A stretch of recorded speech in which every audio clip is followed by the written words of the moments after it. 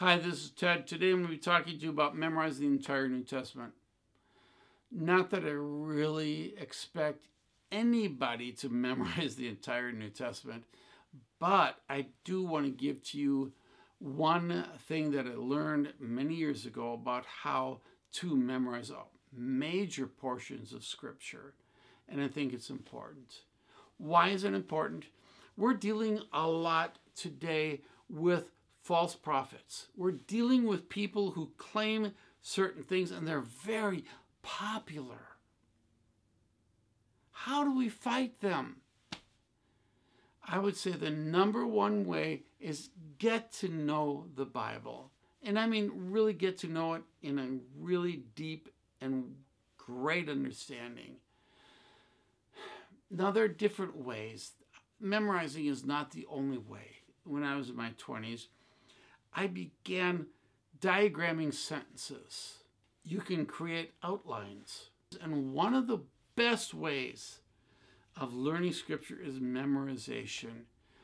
And memorization may seem so overwhelming to so many of you, but as this video will show, it's not all that overwhelming.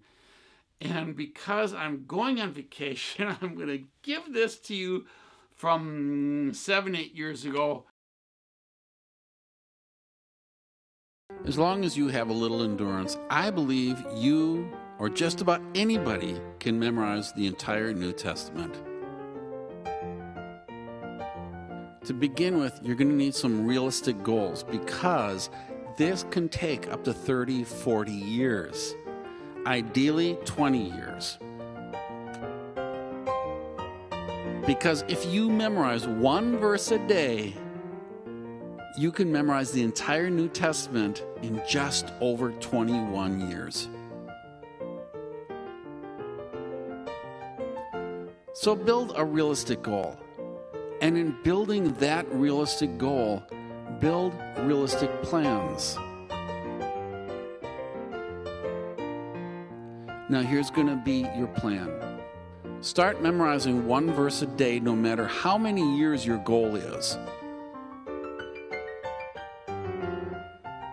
When one verse a day becomes too much in the years to come, then you can start going down to 5 verses a week, and then 4 verses a week, and then 3 verses a week. It really doesn't matter because you're still running toward that goal of memorizing the entire New Testament. When choosing a version to memorize, I would suggest you stay with a very literal translation. Some of the better ones are King James Version, New American Standard, Revised Standard, New Revised Standard. You might go for something like New International Version if you feel more comfortable with that. I strongly suggest stay away from the Living Bible, Paraphrased, or Good News, anything that's extremely easy to read simply because these are designed to be easy reading, not to be close to the original text. If you want a Bible that's going to last you more than a few years before it starts falling apart and doesn't cost too much, I would suggest you get a Cambridge leather Bible.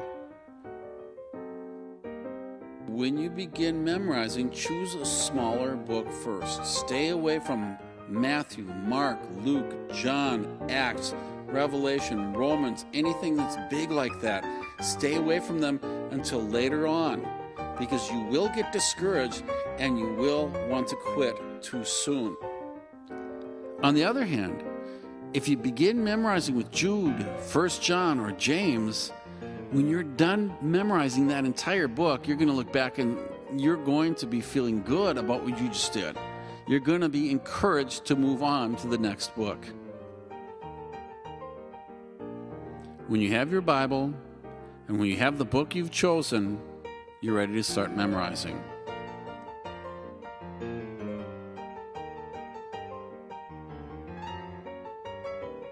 Once you've chosen your book, you're going to memorize the first verse in that book. No more, no less, just one verse. Memorize it. You can write it down on a card, you can write it down in your computer, you can write it down in your iPhone, whatever you want to do, and then carry it around with you. Learn it that day.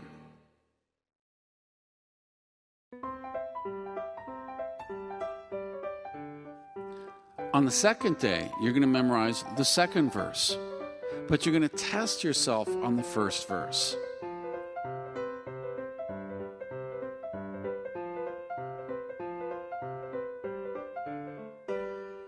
On the third day, you're going to memorize the third verse, but you're going to test yourself on the first two verses.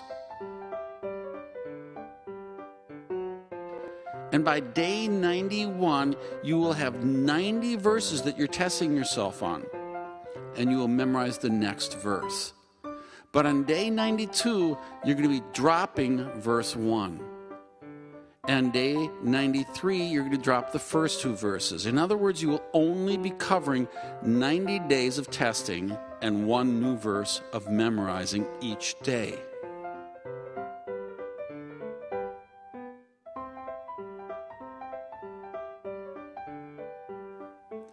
Eventually, you're going to be testing yourself only on the past 30 verses. But because you're already beginning to forget some of those past books, you're going to be going back to those books. And you're going to be testing yourself on them. Every day, you really are going to be testing yourself on 90 verses and memorizing one new verse. But 60 of those verses are going to be in other books that you've memorized in the past.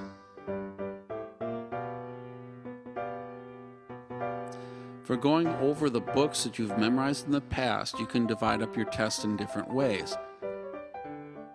You can have 20 verses in 3 different books, or you could have 30 verses in 2 different books. The point is, you got to be testing yourself on 90 verses a day and memorizing one new verse each day. For example, I memorized John chapter 1, verse 31 today. I will test myself on John 1, 1 through 30. I will also test myself on Hebrews 6, 1 through 20, Matthew 5, 5 through 24, and Jude 6 through 25.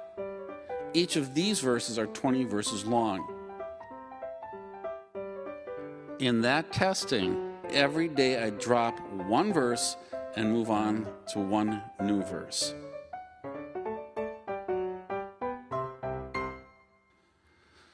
There are different ways you can test yourself, but I prefer the pencil and eraser method. For the pencil and eraser method, what I do is every day I go through my 90 verses, and while I'm going through my 90 verses, I cover up the verse with a piece of paper, cardboard, or something. I test myself on it. If I get something wrong, I take my pencil and very lightly underline the word or words that I got wrong. If I get it right on the next day, I erase that underline. If I get it wrong the next day, I underline a second time. Sometimes I have had 6, 7, or 8 underlines under the same word or words, but eventually that gets you thinking you got to do some extra memorizing that word or words.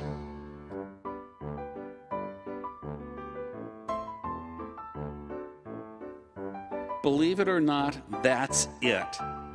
Now, how old are you? Figure in 20 years, in 30 years, you could have the entire New Testament memorized.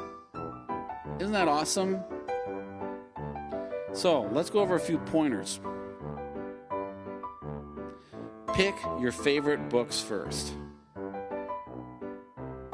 Pick shorter books first. And if you feel overwhelmed during this process, slow down. There's no hurry. Somebody running a marathon who is very good at it knows that you can't sprint out of the gate, because if you sprint out of the gate, you're going to lose all your energy too quickly. 20, 30, or 40 years may seem like a long time, but really, it isn't all that long. Even in 5, 10 years, you will look back and see that you have memorized books and books of the Bible. and you're going to feel great about yourself.